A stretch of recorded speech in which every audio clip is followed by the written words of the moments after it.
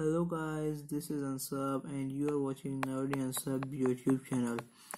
So you can see this is my Acer laptop, and in this video I am going to talk about the problem that many Acer users are facing of randomly shutting down their laptop. So in this video I will tell you how to solve that problem. So let's start.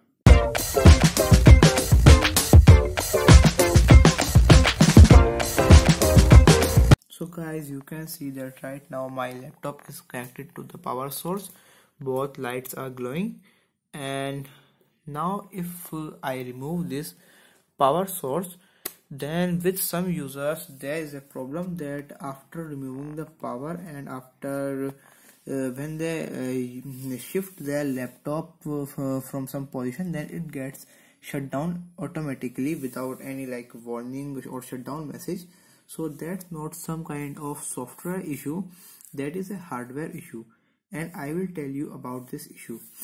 So you can see that there are two panels at the back of my laptop. This bigger one is for hard disk, and this smaller one, this side, is for RAM. Okay, so what happens in this panel, in this RAM panel, you can try tightening this screw. So there is a small screw here. Just tighten this screw and use your laptop normally, and even after that, if you are facing the same problem, then you have to follow this second step. So what you have to do, just open this screw with a screwdriver and open this panel.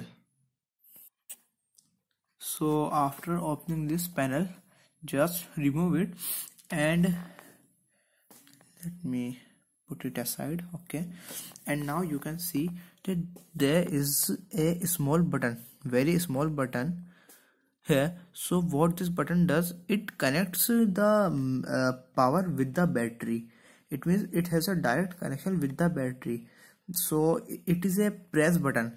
See, you can see the tip of the button. It is not like on off, it is a push and pull button.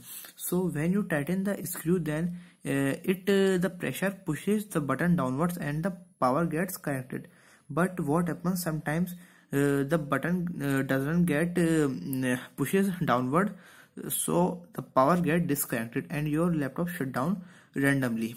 So in this panel you can see there is a design where you have a small sponge so that it can push this button downwards. So what happens, sometimes due to the temperature condition, the size of this sponge get reduced. So even if you are tightening the screw, this screw, and you are doing everything right, the laptop will shut down randomly. So to solve this problem, what you can do is you can use a small paper. This is just a small paper, a small folded paper in round.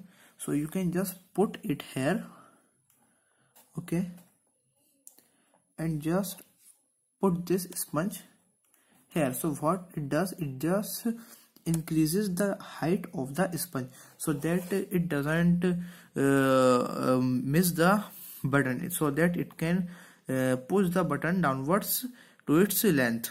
Okay, so now you can just put this panel back and just tighten this screw.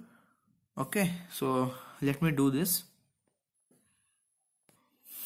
So now you can see that I have put the panel back and I have tightened the screw. So just don't tighten it very tight because it may harm your motherboard. And one thing, that don't put very big size paper, just put a small paper, because making its size large, it may push the button above its limit and it may harm your laptop.